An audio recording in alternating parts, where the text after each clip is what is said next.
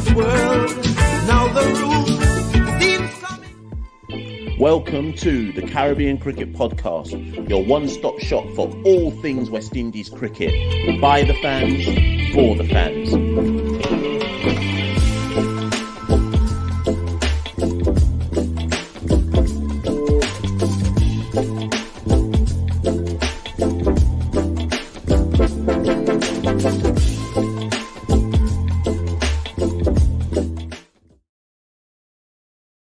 Yes, ladies and gentlemen, welcome back to another quick, short episode of the Caribbean Cricket Podcast. My name is Machel, St. Patrick here, one half of the Caribbean Cricket Podcast. And yes, things don't look, the background looks different. Can't tell you where I am. The clothes look different. I'm in my slacks. I'm outside. You know how I do. But yeah, I'm Machel, St. Patrick here, one half of the Caribbean Cricket Podcast. And I just wanted to do a quick one.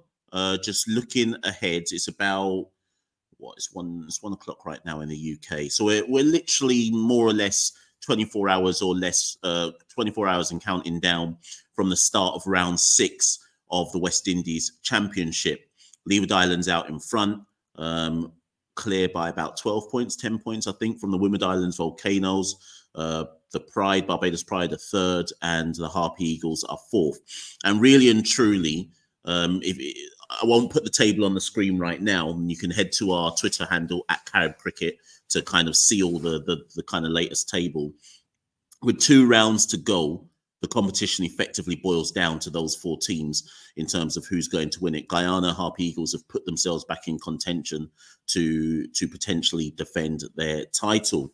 Now, as I said on yesterday's show, if you haven't watched it, the Monday night Caribbean Cricket Podcast live on Monday nights. I think I haven't come up with the name yet. We're calling it the live call-in show, but I may change it to live on Monday nights, you know. But if you tuned into that show yesterday, I went through the fixtures for tomorrow. But for those listening to this, watching this, just to remind you, Jamaica Scorpions will play the Guyana Harpy Eagles at Sabina Park. Leeward Island Hurricanes will play Barbados Pride at Sir Viv in Antigua. CCC will play Trinidad and Tobago Red Force at UE Spec in Trinidad, and the West Indies Academy will play the Windward Island Volcanoes at CCG in Antigua. So those are the 4 games that will all begin tomorrow. And as ever, you can catch all of the match footage on YouTube. Pick the match that you want. I tend to have all 4 up at the same time and just flip between them 20 minutes at a time, so on and so forth.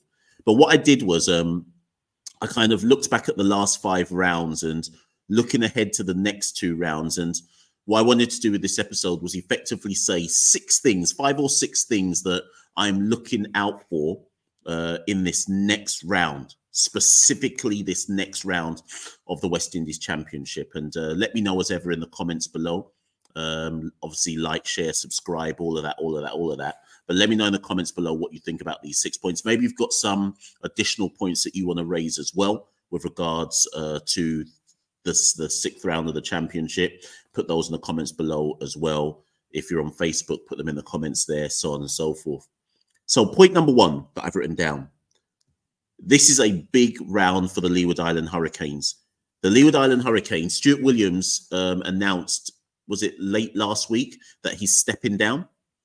He will no longer be the Leeward Island Hurricanes head coach going forward after this season. So he's kind of done the Jurgen Klopp thing where he said, well, you know what, this is my last season. Can we win it in my last season before I step down? The Leeward Island Hurricanes over the last few seasons across both formats of cricket, the Super 50 as well as the Red Bull Championship, have been relatively competitive. But they have not won a Red Bull Championship in the region since 1997, 1998. So what we're talking 20, that gives away where I am. We're talking 26 years ago since they last won a domestic championship. And that was shared with Guyana. The last time they won it outright by themselves was 1995, 1996. So nearly 30 years ago since the Leeward Island Hurricanes won a championship outright by themselves. So their game against Barbados Pride this week at Sir Viv's ground, if they win that and they win it well, they've pretty much sewn up the championship, barring who's their last game against? Wimmerd Islands Volcanoes. Barring some kind of collapse against the Wimmerd Islands Volcanoes, they could go a long way to maybe sewing up the championship this week. So it's a big week for them. That's point number one. As well as the Pride, to be fair. Because if Barbados Pride beat Leeward Island Hurricanes, that puts them right in the mix going into the final week as well. And they play the West Indies Academy. Point number two, the game of the week is possibly Wimmerd Island Volcanoes. Sorry, not game of the week, sorry. Sorry. Point number two, the Wimmerd Island Volcanoes play West Indies Academy. Sorry, I messed up my point there. Now, with respect to the West Indies Academy, they've been competitive this year, but they've had to hold quite a few L's. I think they've found the going a bit tougher this year. This isn't, people remember that last season they just played the Headley Week series and beat teams that were a composition of the best players, the best 22 players across the tournament, but they weren't teams. It was just a collection of individuals. In this year's championship, the youngsters have had to go back to back to back to back, game after game after game. And I think they found it a bit tougher. I think they've found, as they should do, because they're youth men, I think they've found it harder to maintain the level of consistency that is needed across a longer season, which is good because they learn more like that. And that's the reality of playing for a proper first-class franchise structure. So it's been good for them to have a bit of a steep learning curve this year and not just beat up on the senior guys in a kind of one-off tournament at the end. If the Wimmerd Island Volcanoes maintain the trend that other teams have managed to do, other than, I think, was it the Leeward Islands, and beat the West Indies Academy, then effectively what will happen is next week's round, the final round, Leeward Islands versus Wimmerd Island Leeward Islands Hurricanes versus Wimmerd Islands Volcanoes will become winner takes all. So I don't know if people realize that next week's game after round 6 is Leeward Islands versus Wimmerd Islands. If both of them win this week, that game becomes... So let me mute myself for one.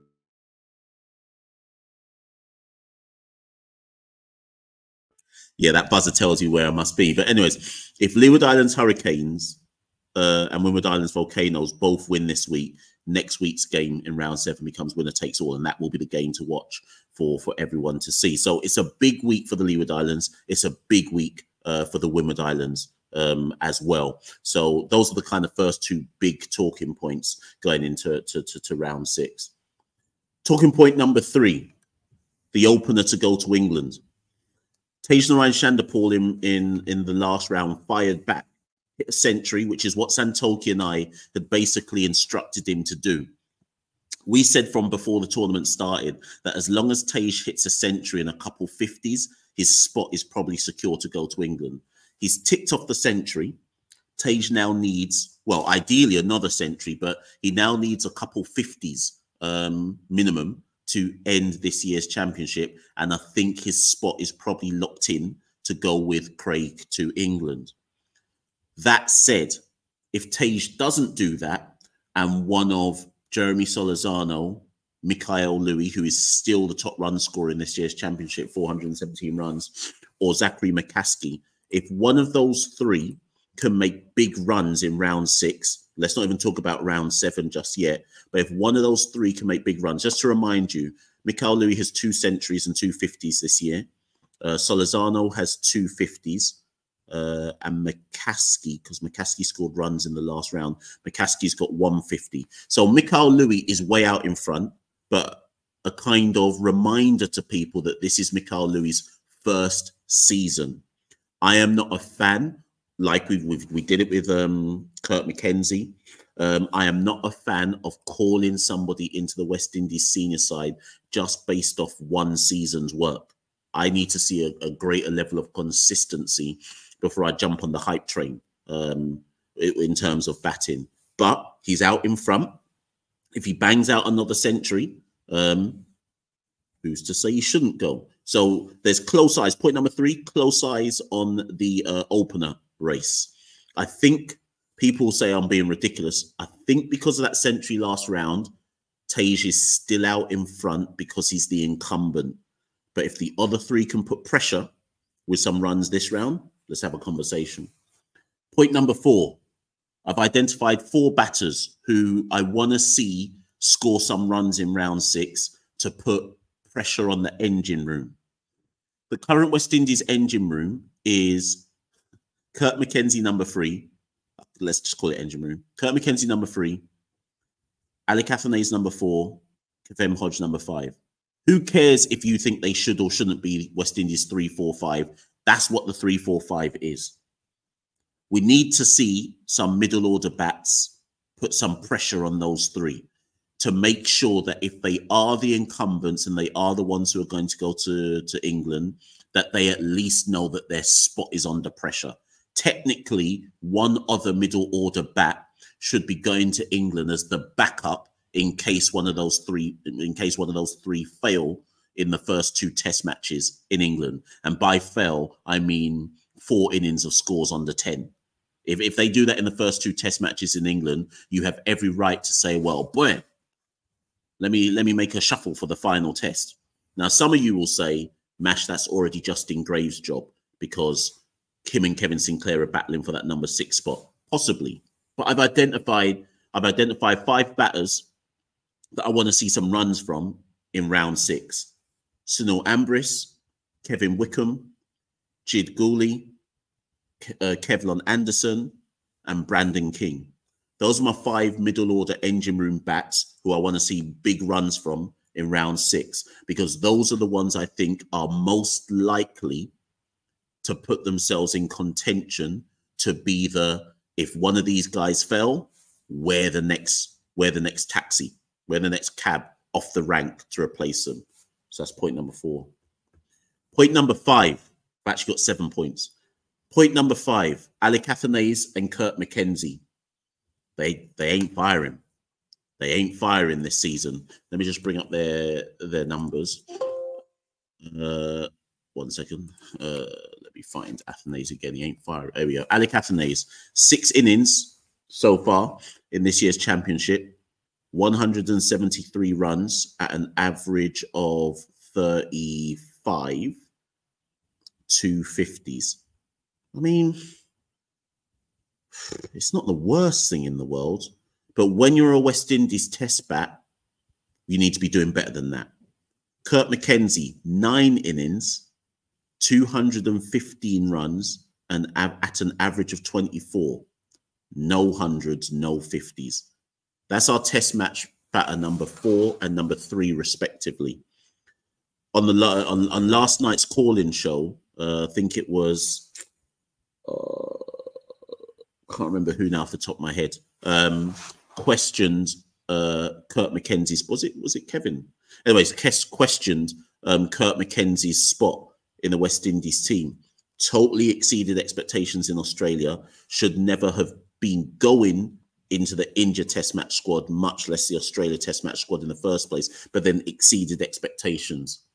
Comes back to domestic cricket and performs horribly for Jamaica, which he was doing prior to getting selected for the West Indies as well. Where people draw the line between domestic expectations versus investing in youth, everybody has their line in a different place for that. I'm not here to say where you should be drawing the line. What I am here to say is when you're an established West Indian batter or test batter, which is what Kurt McKenzie is now apparently, you can't be averaging 24 after 9 innings with no 50s, no centuries. I need to see runs. If you are legit, our legit West Indian test match number 3, I need to see runs. Athanase can at least say to me that he's left with something. He's got 2 50s, but Athanase has the ability and talent to be hitting hundreds. I need to see a century from him. So I'm looking closely in round 6 at Athanase and McKenzie. Point 6, Jeremiah Louis versus Anderson Phillip. They're in a shootout for the backup fast bowler spot. They're in a shootout for it. I'm not saying they're going to England. I'm saying, like the 5 middle order bats I spoke about, Jeremiah Louis and Anderson Phillip are in a battle to be the next bowler off the rank. Should one of Shamar Joseph, Alzari Joseph, Jason Holder, Kimar Roach, and who am I missing? Jaden Seals. Should any one of those 5 break down, who would be the backup guy you'd bring in? It's one of those 2, right? Jeremiah Louis currently, after 5 matches, has 29 wickets at 15 apiece. Anderson Phillip, after 5 matches, but he's only bowled in 7 innings because there was the washout. 22 wickets at 16 apiece. They're the 2 heading the charts. Let's watch them closely to see how that race continues. Some of you will say, Mash, is Jeremiah Louis. Cool. But let's not forget that Anderson Phillip was ahead of Jeremiah Louis prior to Anderson Phillip getting his injury. Anderson Phillip is quicker than Jeremiah Louis, if that matters. But let's continue to watch that race in round 6. And then lastly, let me just throw this one in there to throw the cat amongst the pigeons. Jimbo.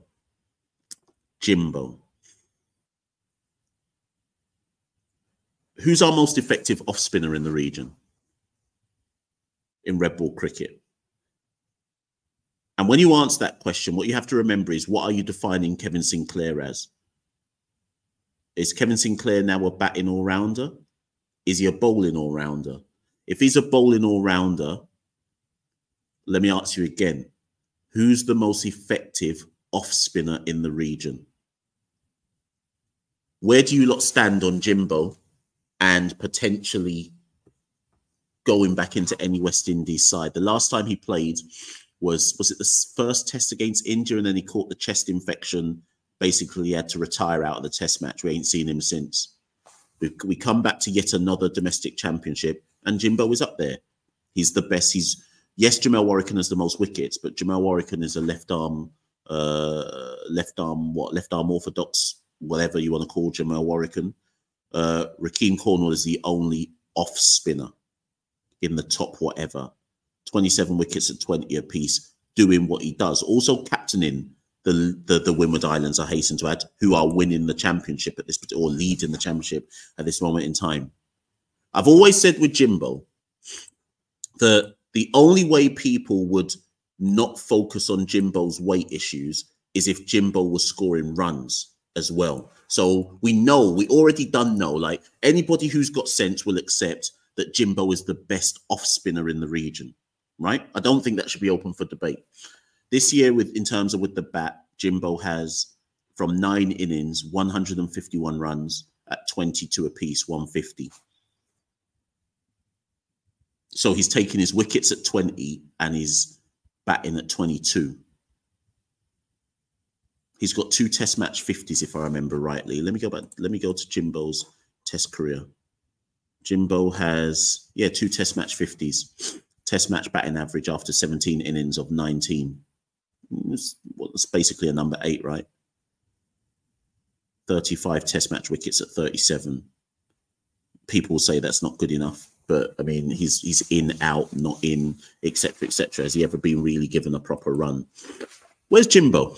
Where's Jimbo in the pecking order? Nowhere. Where is Jimbo? Are we ruling him out? That's another talking point for another day, maybe. Anyway, so those are my 7 talking points going into round 6 of the Red Ball West Indies Championship.